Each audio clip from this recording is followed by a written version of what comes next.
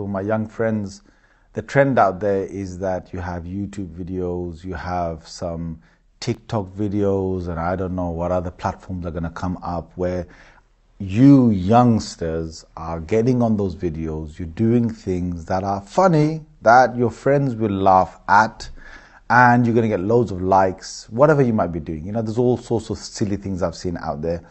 I've seen people's, I'm not a person who looks at all of this again and again, but there's funny things like people falling off staircases, people even going to the extent of causing them self-harm just to get their likes.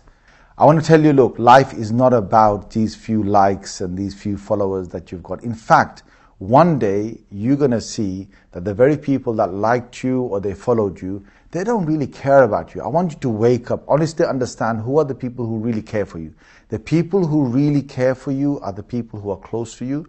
It's your parents, it's your brothers and sisters, it's those people who have been close to you all your life. Tomorrow, if you have an accident and you're on the road, let's just say, God forbid, you had an accident, you're on the road, you've been hit by a car. Those same people who are your followers will want to pull out their phones and they want to video you on the floor, maybe with some blood spilling out from one side of your body, and they don't care about you, they care about their own likes.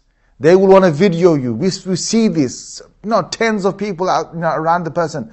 Maybe one person's gone out there and said, are you okay? Shall I call an ambulance? Are you breathing? Whatever. But others are just there, they're just filming. Now, I want you to wake up. The way you got likes from these people, you just got some attention. And why? It's not for you. They did it for themselves. Yes, they did it for themselves. You know what? They're all doing that for the trend. Then the trend becomes when you slip, when you fall, they all want to come in and they want to comment on that. They want to watch it. They want to get their own followings on this. And if you do slip a little bit more, then you know what? Tomorrow they're going to make your life horrible by making so many comments. Now, my thing to you is this. Guys, please, you're young, right? You've got a whole life ahead of you. This whole YouTube thing and this TikTok thing and this social media thing, we don't know how long it's going to be around for.